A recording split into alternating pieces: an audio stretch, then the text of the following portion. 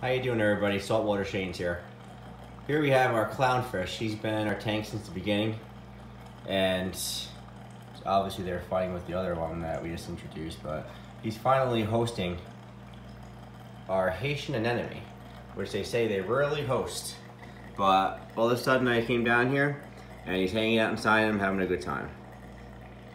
Now, they say there's like a 5% chance of this happening, but as you can see, he's clearly an anemone and he's hosting the anemone, or the anemone's hosting him, I'm sorry. Because the clownfish actually doesn't host the anemone hosts the clownfish. But you can see as happy as he can be so far. It took him for, like I said, about a month. And he's been hanging out here, and he usually was on the other side of the tank and never came over here. But after about 2 weeks of the anemone being in here, he started hanging out over here, and then we came down here today, and there he is, as happy as can be with his new friend. So everybody tells you that the condis, or the Haitian anemones, don't host clownfish. But as clear as day, there he is, hanging out with his new friend.